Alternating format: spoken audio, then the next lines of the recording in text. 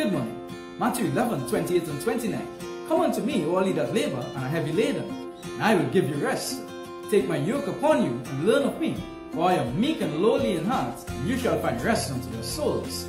The yoke is an instrument that binds two animals together as they share a burden.